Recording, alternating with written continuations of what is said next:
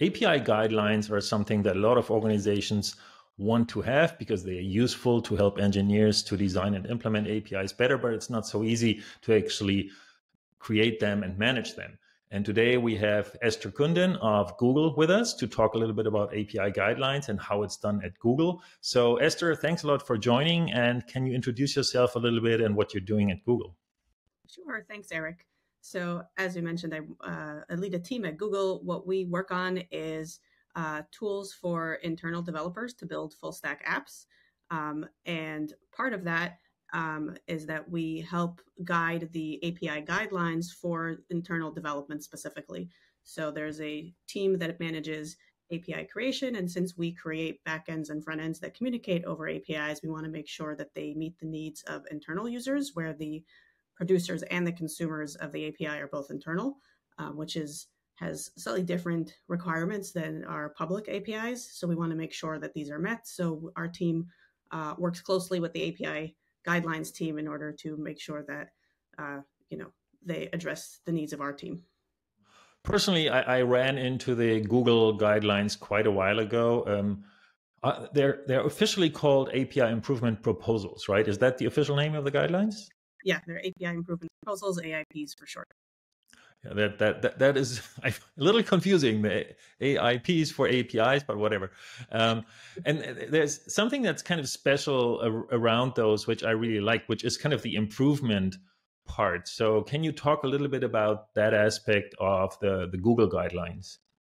Yeah, sure. I think the guidelines are again meant to be a guideline. They're not necessarily meant to be like very rigid requirements. So the way they're written is they are very, very specific in order to make sure that you follow rules, but they're flexible in that we do allow iterations, and that's part of what our team does. We iterate over the guidelines to improve them over time with newer versions coming out, and taking input and adding more rules for different kinds of scenarios. And the guidelines themselves have guidelines on how to evolve them over time, which really helps make sure that it really meets the needs of all the teams at Google, since it's a very large organization and it's extremely varied. Yeah, that was the part that I really liked. It's their guidelines for the guidelines, which I think is really smart because in a lot of organizations, I think the guidelines, somebody writes them and then they kind of just are there and they don't really evolve alongside with practices.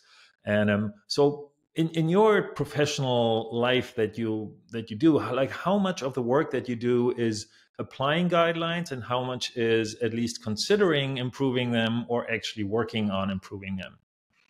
I think mostly we use the guidelines, but actually we help others use the guidelines. So a lot of what we do is building tooling around the guidelines to make sure the tools work. And I think that's really important because if you just have these guidelines and they're pages and pages long and very detailed, they're very hard to read and understand as a human, but they're actually really easy to implement for machines. So one of the things that goes hand in hand with the guidelines is the API linter, so that right away, when you write your new API, you just run the linter and it tells you what's wrong.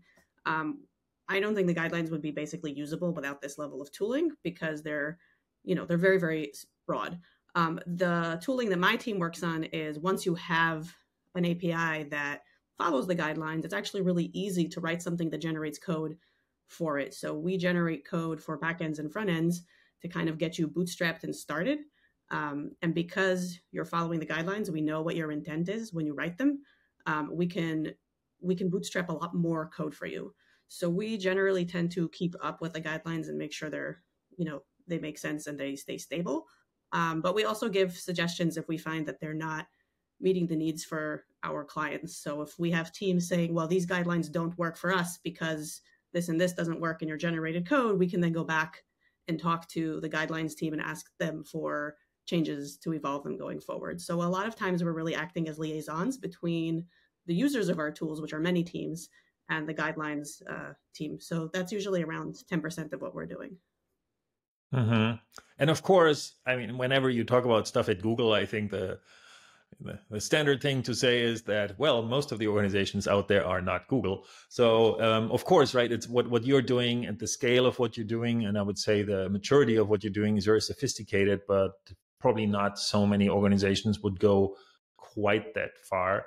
But what I'm wondering is, like, if you look at what you're doing and you had to help somebody, let's say in a smaller organization that isn't quite at the scale and sophistication of Google, and they're saying, well, that sounds like a good idea. Like, how should we get started? So would you have any ideas, what would you recommend where people start when they want to start their guidelines journey?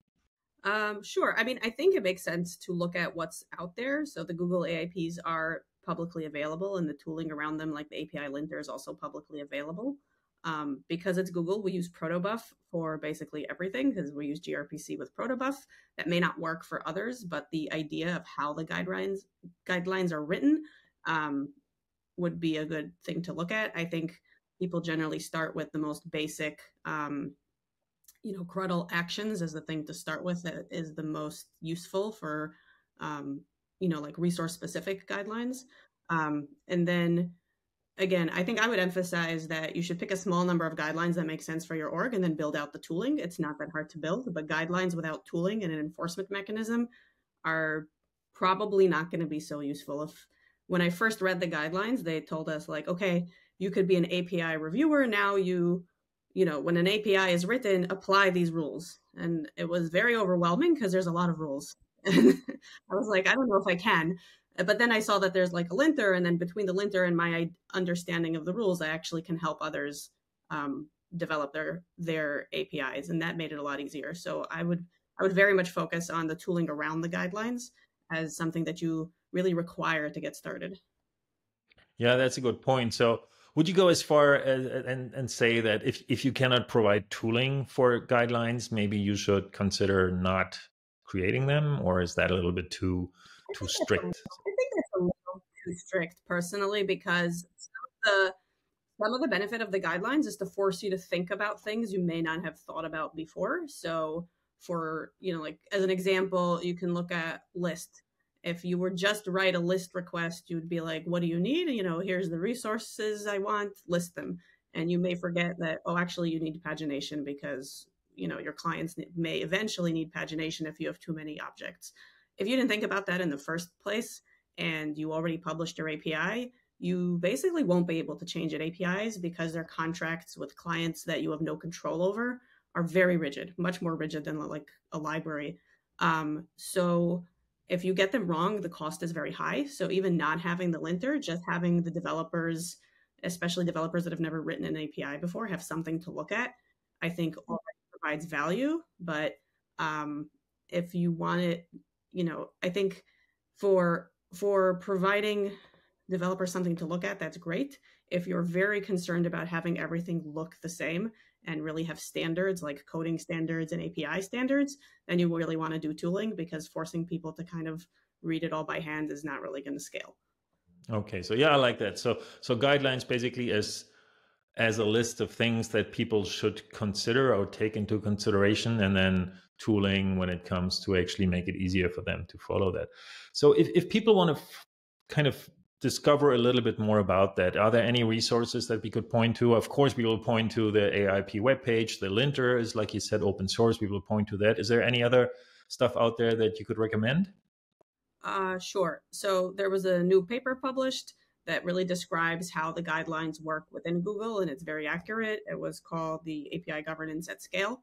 And if you want to kind of understand the theory behind the guidelines and like why they're there and necessary, I actually really liked the book called, I have it here, API Design Patterns.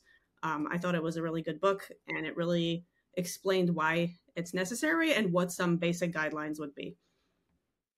Yeah, I really like that book too. It came out pretty well about a year ago, I think, but it does have some of the things that you talked about, right? Like the pagination stuff and so forth. Yeah. Okay, great. Thank you so much. Is there anything that we should have covered that we maybe forgot, Esther? Yeah, I think one thing that you should think about when you're writing the guidelines that I found useful is when you write the guidelines, you should also give people examples and also explain why. It's a lot easier to convince people to follow a guideline when they understand why it's important. So I found explaining to people why they should and why these specific guidelines make sense is a lot easier to get buy-in from people to actually do, to actually follow these guidelines, and it makes sense to people rather than just trying to like dictate company-wide, and force people to do stuff because the guidelines make sense. So you should really explain that to people. So that would be part of the guidelines for guidelines, right? For each guideline, it should say why does it exist, and I think that's a very valid point. Yes. So yeah, thank you very much for joining, Esther. I think this is really interesting, and whenever I ask people about guidelines, a lot of people think they're useful, but still a lot of people are considering maybe creating them, but not quite there. So I think your experience there is definitely very helpful. All right. Thank you, Eric, for having me. I really appreciate you talking to me today.